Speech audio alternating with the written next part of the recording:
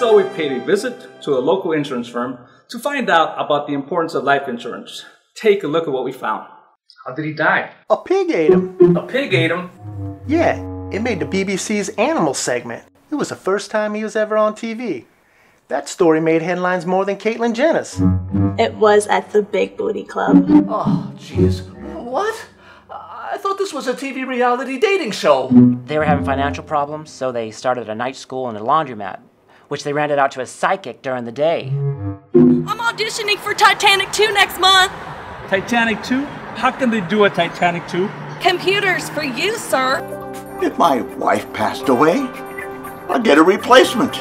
Even so, we can't put value on human life. What's wrong with you people? So I've been working for you for years with no life insurance. With no shorts at all, so how you justify that, man?